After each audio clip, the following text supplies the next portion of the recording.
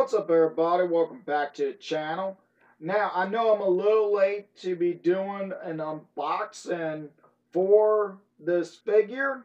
And if you are watching this, thank you and everything else for checking out the video. So right here, as y'all can see on the title and the thumbnail, I am going to be unboxing Titanic Tiamat with submarine. Give y'all a little bit of a look at her. Now she has like this yellowness right here, but we'll get into the colors so once we get her out of the box. Just gonna check out the box real quick. Go and check out the back. And if you want, you can pause the video right here and read the thing that they got right here for her. Now at the bottom here, now she is the second wave. So we do have the Godzilla, the Kong right here, but for some reason they don't have Mothra on here, so Mothra must be like a special or something else. I have not seen a Mothra in stores whatsoever, but I'm glad that I was able to finally find this one right here. So let's go on and get her out of her cardboard prison.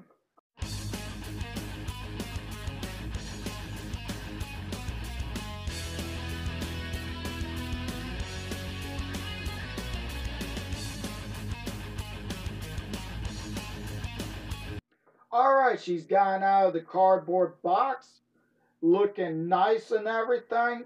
But before we talk about her, let's go on and talk about what she comes with, and that is the submarine. Now, I'm glad how they did this because they actually put some good detail in this. If the camera can focus, you can see all the lines and those little detail spots on it. And I think those might be where those lights were at on the sides, but we don't have those two little spots on the front. But that is okay because we still get a submarine to go with her. And for some other figures, the propeller looks good. Got the little curve and got the little spot right there in the center. Kind of almost looks like realistic how a submarine looks. Almost. Let me rephrase that. Almost like what one looks like. But there's nothing else to say about it. But I just like the detail and everything that they did. Instead of just giving us just a blank tube with a propeller, they actually put in the work on it. So you gotta at least appreciate that.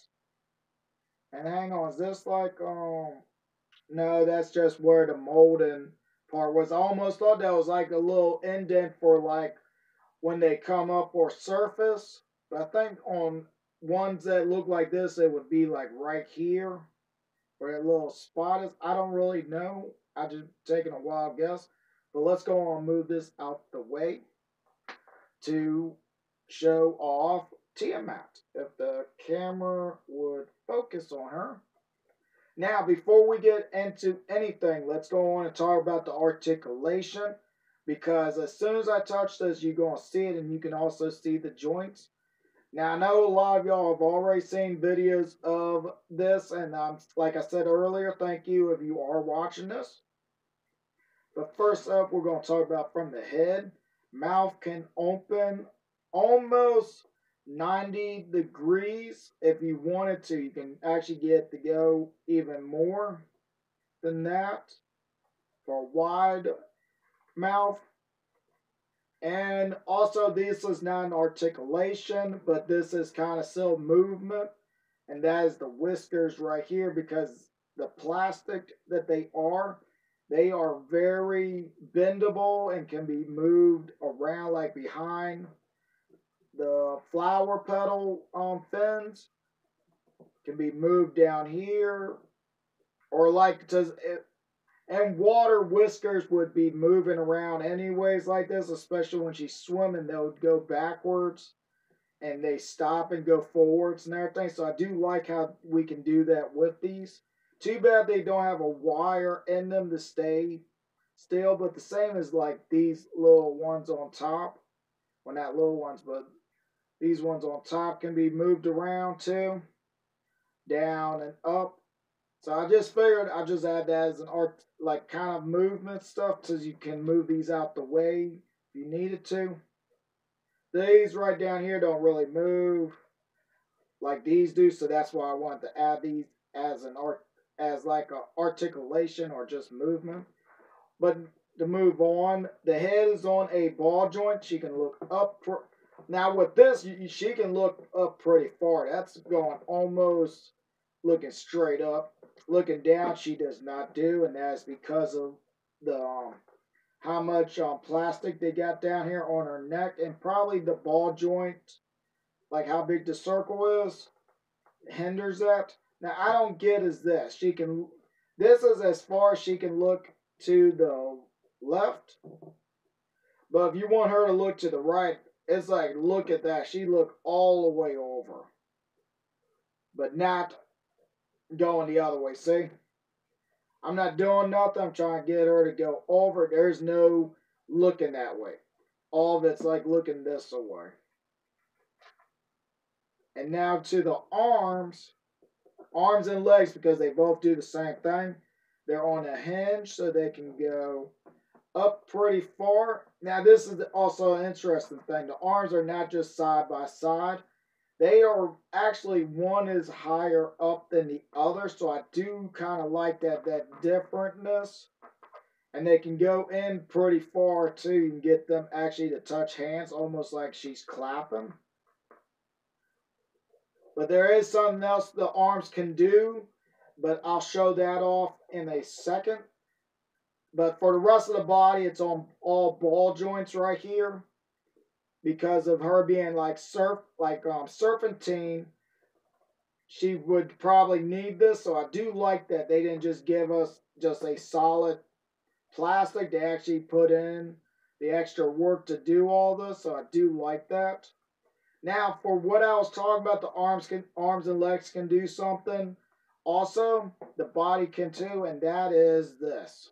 You can actually pop the ball joints off real easily.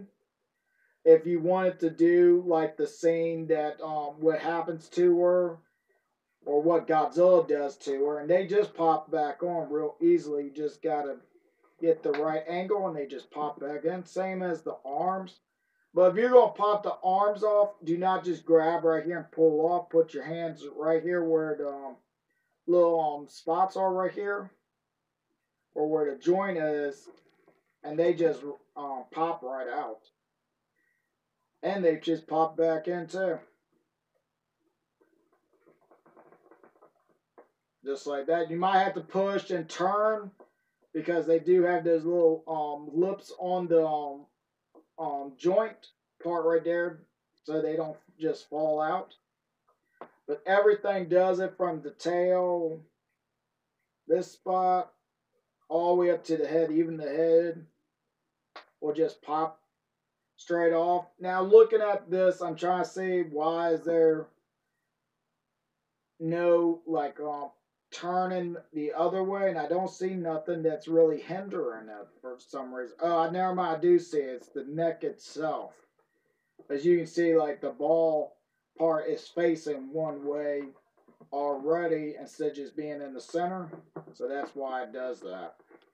And that just pops back on.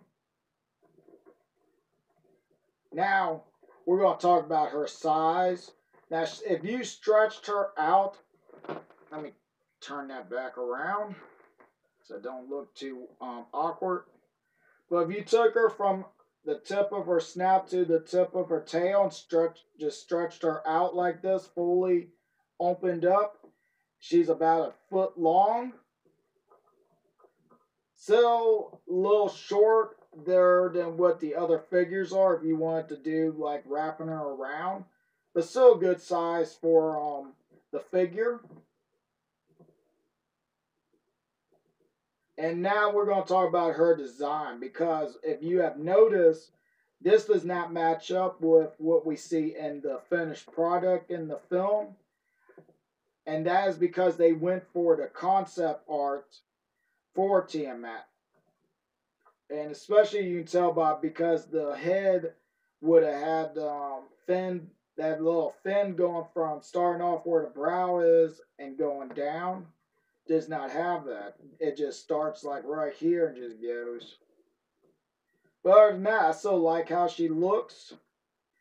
But before we finish off, I want to put her with somebody, and that is Godzilla or Godzilla Energized. And this is the one that I repainted.